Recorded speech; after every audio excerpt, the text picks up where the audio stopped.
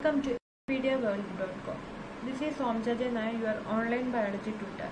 In this video, we are going to discuss about different principles of inheritance and variation. Incomplete dominance. When experiments on peas were repeated using other traits in other plants, it was found that sometimes the F1 had a phenotype that did not resemble either of the two parents, as was in between the two. Incomplete dominance is a form of intermediate inheritance in which one allele for a specific trait is not completely expressed over its paired allele. This results in a third phenotype in which the expressed physical trait is a combination of the dominant and recessive phenotype. The inheritance of flower color in dog flowers, snapdragon, is a good example to understand the incomplete dominance.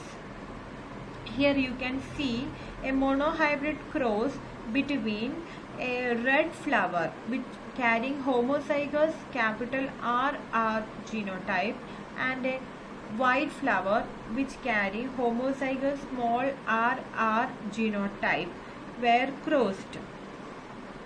When the F1 progeny was produced, that F1 progenies are all pink in color. They are heterozygous capital R small r in nature. When the F1 was again self-pollinated, the F2 resulted in the ratio of one red flower with homozygous capital R, two pink flower with heterozygous capital R small r, and one white flower with homozygous small rr genotype. Here the genotype ratio were exactly as we would expect in any Mendelian monohybrid cross, but the phenotype ratio had changed from the 3:1, that is the dominant is to recessive ratio. What happened was the capital R was not completely dominant over the small r, and this made it possible to distinguish the heterozygous capital R small r as pink color from the homozygous capital R red flower and homozygous small r white flower. Codominance. Till now we were discussing about crosses where the F1 resembled either of the two parents, that is dominance, or was in between, that is incomplete dominance. But in the case of codominance, the F1 generation resembles both parents. In codominance, an additional phenotype is produced. However, both the alleles are expressed completely.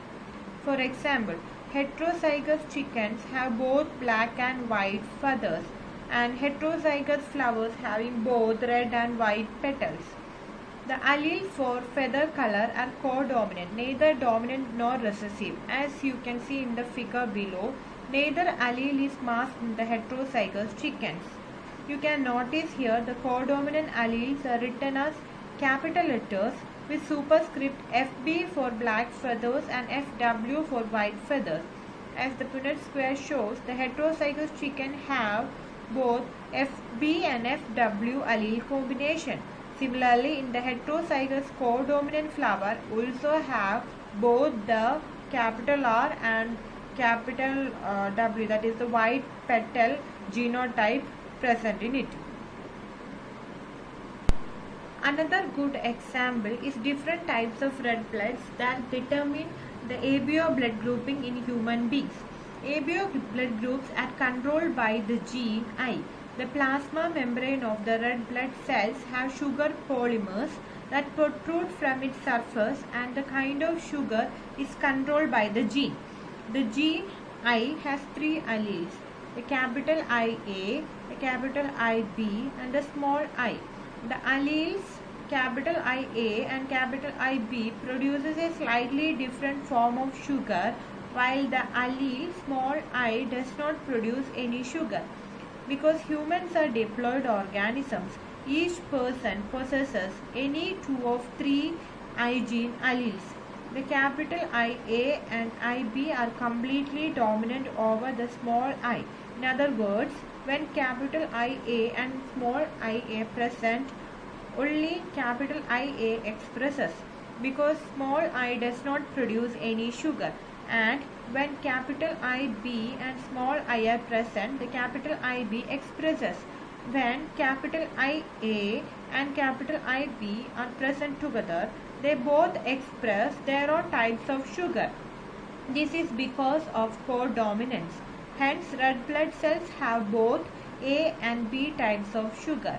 Since there are 3 different alleles, there are 6 different combinations of these 3 alleles are possible, and a total of 6 different genotypes for the human blood ABO is present. In the picture, you can see that there are 6 different types of genotypes are present for the blood group. Multiple alleles is also present in the ABO blood group. Here you can see that there are more than 2, that is 3 alleles governing the same character. Since in an individual only 2 alleles can be present, multiple alleles can be found only when the population studies are made. So this is a good example of multiple allele also. Inheritance of 2 genes. Till now we were discussing about inheritance of single gene. Mendel also worked with and crossed pea plants that differed in 2 characters, as seen in cross between a pea plant that has seeds with yellow color and round shaped seeds and one that has seeds of green color and wrinkle shape. Here the yellow color was dominant over the green and round shape dominant over the wrinkle shape. These results were identical to those that he got when he made separate monohybrid crosses between yellow and green seeded plants, and also he crossed between the round and wrinkle seeded plants. He got the same result here also in this dihybrid cross. The genotypic symbols are capital Y for the dominant yellow seed color and the small y for recessive green seed color, and capital R for the round shaped seeds and small letter r for the wrinkled seed shape. The genotype of the parents can then be written as capital RRYY and small letter RRYY. The gametes capital RY and small ry unite on fertilization to produce F1 hybrid capital R small r capital Y small y. Here you can see that in the F1 generation the genotype is the heterozygous. When Mendel self-hybridized the F1 plants, he found that 3/4 of the F2 plant had yellow seeds and 1/4 had green. The yellow and green color segregated in a 3:1 ratio. Then round and wrinkled seed sheep also segregated in a 3:1 ratio, just like a monohybrid cross. So here you can see that in the phenotypic ratio, the round yellow is to round green is to wrinkled yellow is to wrinkled green is equal to 9:3:3:1. What is law of independent assortment? In the dihybrid cross, the phenotypes round yellow, wrinkled yellow, round green, wrinkled green appeared in the ratio of 9:3:3:1. You have seen in the last picture. Such a ratio was observed for several pairs of characters that Mendel studied. The ratio of 9:3:3:1 can be derived as a combination series of 3 yellow, 1 green with 3 round, 1 wrinkled. The derivation can be written as 3 round is to 1 wrinkled, 3 yellow is to 1 green is equal to 9 round yellow is to 3 wrinkled yellow is to 3 round green is to 1 wrinkled green. Based upon such observations on dihybrid crosses between plants differing in 2 traits, that is a dihybrid cross, Mendel proposed a second set of generalization that we call the Mendel's law of independent assortment. In this law, when 2 pairs of traits are combined in a hybrid, segregation of one pair of character is totally independent of the other pair of characters. in the Punnett square, we can see this independent assortment very easily. It is used as an effective method to check the independent segregation of different pairs of genes during meiosis and the production of eggs and pollen in the F1 heterozygous capital R, small r, capital Y, small y plant. Consider the segregation of one pair of genes with capital R and small r genotype. 50% of the gametes having the gene capital R and the other 50% have small r. Now besides each gamete having either capital R or small r, it should also have the allele capital Y or small y. The important thing to remember here is that the segregation of 50% capital R and 50% small r is independent from the segregation of 50% capital Y and 50% small y plants. Therefore, 50% of small r bearing gametes has capital Y and other 50% has small y. Similarly, 50% of capital R bearing gametes has the capital Y and the other 50% has the small y. Thus, there are 4 genotypes of the gametes, that is 4 types of pollens and 4 types of egg. The 4 types are capital R, capital Y, capital R, small r, capital Y, and small r, small y, each with a frequency of 25% or 1/4 of the total gametes produced. When you write down the 4 types of eggs and pollen on the 2 sides of a pin, it is very easy to derive the composition of the zygote that give rise to F2 plant. That's why I told Punnett square is a very effective method to study the law of independent assortment. Why the Mendel's law became a failure? Mendel published his works on inheritance of characters in 1865, but for several reasons it remained unrecognized till 1900. Firstly, communication was not easy at that time as it is now in those days, and his work could not be widely published. Secondly, his concept of genes or factors in the Mendel's word as stable and discrete units that control the expression of trait and of the pairs of the allele which did not blend with each other was not accepted by his contemporaries as an explanation for the apparently continuous variation seen in the nature. Thirdly, Mendel's approach of using mathematics to explain the biological phenomena was totally new and unacceptable to many of the biologists of that time. Finally, though Mendel's work suggested that factors or genes were discrete units, he could not provide any physical proof for the existence of such factors or say what they are made of. Chromosomes. In 1900, 3 scientists, De Vries, Poulens, von Schermar, independently rediscovered Mendel's result on inheritance of characters. Also, by this time, due to advancement in microscopy that were taking place, scientists were able to carefully observe the cell division. This led to the discovery of structures in the nucleus that appeared to double and divide just before its cell division. These were called as chromosomes, or colored bodies, as they are visualized by staining. By 1902, the chromosome movement during meiosis had been worked out. Walter Sutton and Theodore Boveri noted that the behavior of chromosomes was parallel to the behavior of genes and used chromosome movement to explain the Mendel's law.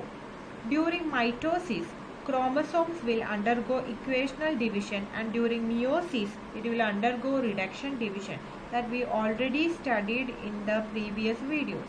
The important things to remember are that chromosomes as well as genes occur in pairs. The 2 alleles of a gene pair are located on homologous sites on the homologous chromosomes. What are genes and chromosomes? What are the major differences between genes and chromosomes? A gene. A gene is a segment of DNA containing the code used to synthesize protein. Genes are passed on to an organism's offspring so that its traits are inherited. Most biological traits are under the influence of many genes. Chromosome. A chromosome is made of a very long strand of DNA and contains many genes, or hundreds to thousands of genes. The genes on each chromosome are arranged in a particular sequence, and each gene has a particular location on the chromosome, and that particular location is called locus. Chromosomal theory of inheritance. Sutton and Boveri argued that the pairing and separation of a pair of chromosomes would lead to the segregation of a pair of factors they carried. Sutton united the knowledge of chromosomal segregation with Mendelian principle and called it as the chromosomal theory of inheritance. Sutton carefully calculated the number of chromosome combination is just the same as the number of combination that would be possible in gametes, and of the combination of factors Mendel postulated in zygote with different number of chromosomes in explaining the result of crosses with pea plants, diploid cells.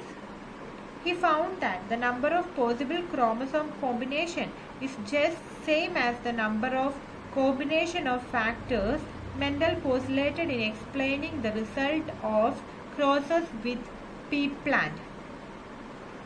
Here you can see the independent assortment of chromosome into the gametes. Two possibilities are given. The first possibility, one long orange and short green chromosome and long yellow and short chromosome at the same pole is C. In the meiosis 1 it is segregating, and in the meiosis 2 you can see that it is separating towards, and the germ cell, each germ cell is carrying each allele, like one with a long orange and a small green, and the other one also, and the other two are with a long yellow and small red. The possibility 2, one long orange and short red chromosome and long yellow and short green chromosome at the same pole.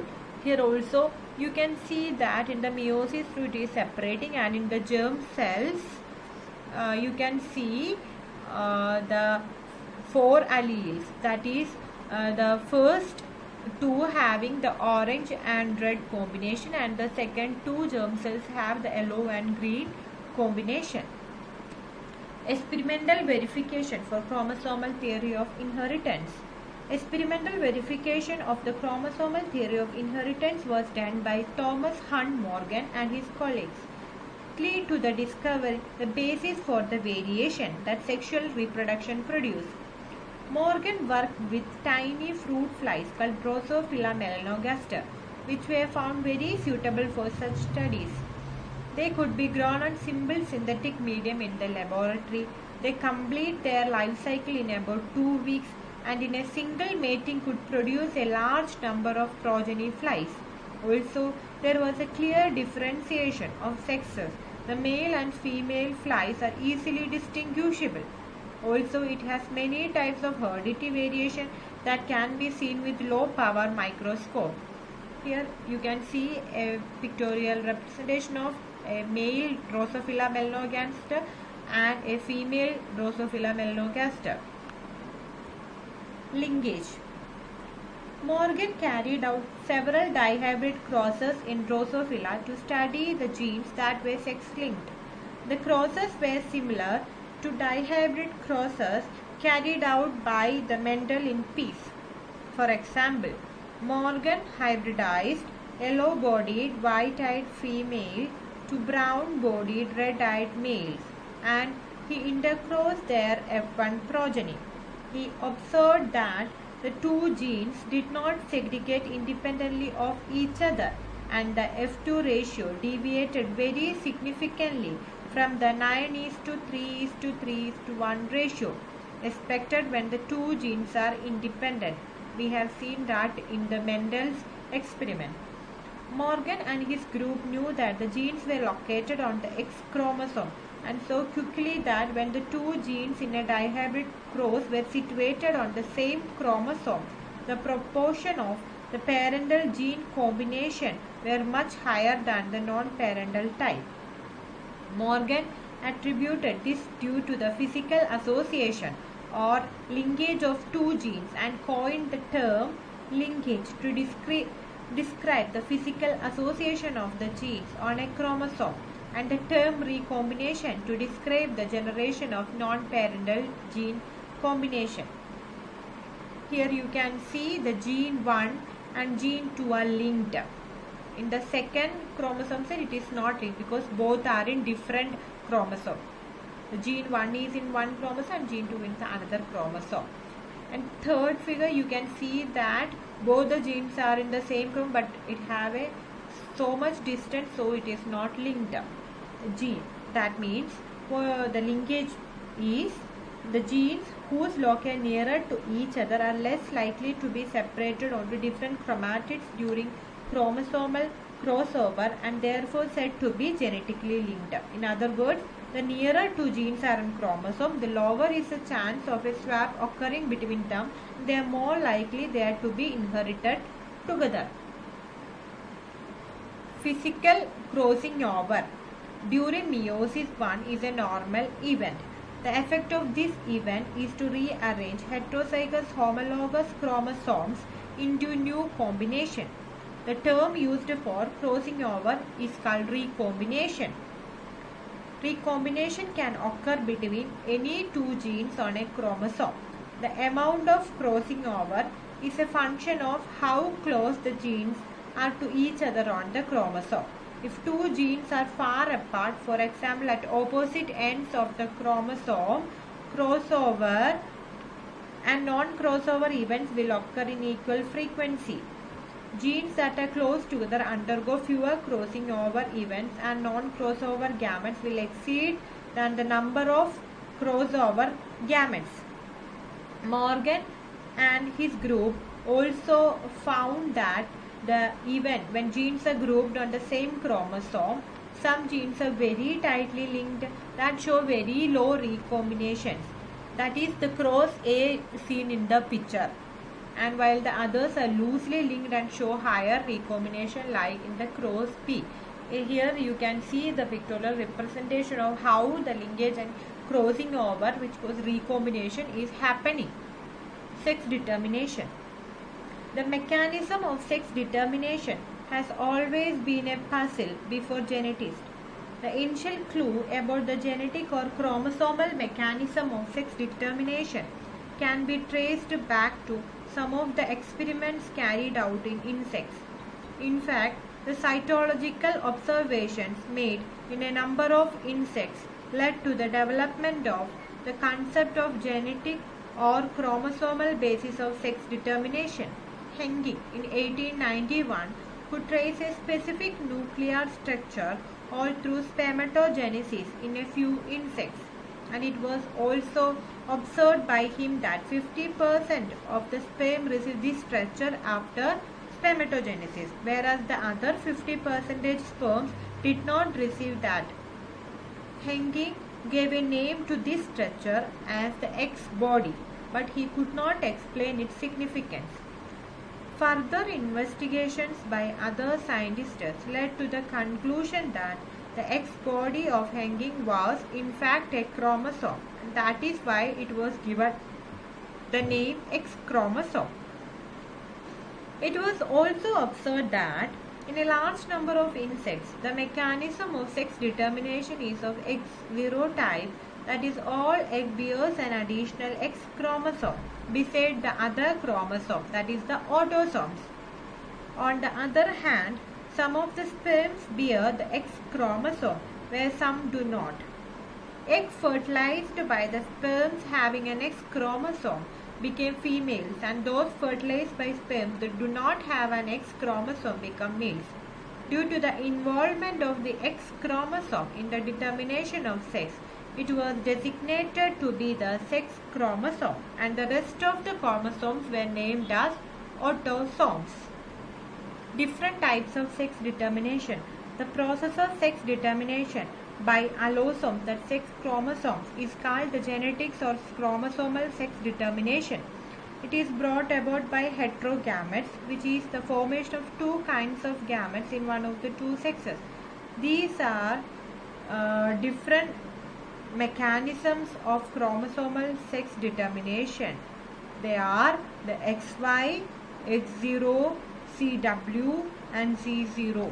The XY is seen in the humans, the X0 is seen in the grasshopper, the ZW is seen in the chicken, the Z0 is seen in different moths and all. The XY type of sex determination.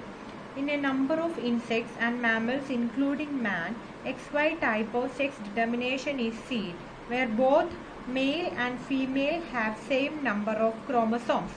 Among the males, an X chromosome is present, but its counterpart is distinctly smaller and called the Y chromosome. Females, however, have a pair of X chromosomes. Both males and females bear same number of autosomes in this case. Hence, the males have autosomes plus XY chromosome, while the females have autosomes plus XX genotype. In human beings and in Drosophila, the males have one X and one Y chromosome, whereas the females have a pair of X chromosomes beside autosomes. X0 type. The X0 sex determination system is a system that determines sex of offsprings among grasshoppers, crickets, cockroaches and some other insects. In this system, there is only one sex chromosome referred to as X. Males only have one X chromosome, then the genotype X0, while the females have two X chromosomes, then genotype is XX. The 0, sometimes the letter O, signifies the lack of a second X. Maternal gametes always contain an X chromosome, so the sex of the animal's offspring depends on whether a sex chromosome happens to be present in the male gamete. Its sperm normally contain either one X chromosome or no sex chromosomes at all. In a variant of this system, most individuals have two sex chromosomes, XX, and an hermaphrodite, producing both eggs and sperms with which they can fertilize themselves, while rare individuals are male and have only one sex chromosome, that is X0 type. The model organism, Canerohabdix elegans, a nematode frequently used in the biological research, is one such organism. Some Drosophila species also having the X0 males, they are thought to arise by the loss of chromosome Y. The CW type. The CW sex determination system is a system that determines the sex of offsprings in birds, some fish and crustaceans such as the giant river prawn, some insects including butterflies and some moths, and some reptiles including Komodo dragons. In the CW system, the ovum determines the sex of the offsprings, in contrast to the XY sex determination system or X0 sex determination system, wherein the sperm determines the sex. The letters Z and W are used to distinguish this system from the XY systems. Males are homogametic sex ZZ, while females are heterogametic sex ZW in this type. Z0 type. The Z0 sex determination system is a system that determines the sex of offsprings in several modes. In those species, males having two Z chromosomes where females have only one. That is causing the Z0 type. Thank you. In the next video, we will be discussing about mutations, genetic disorders, Mendelian disorders, etc.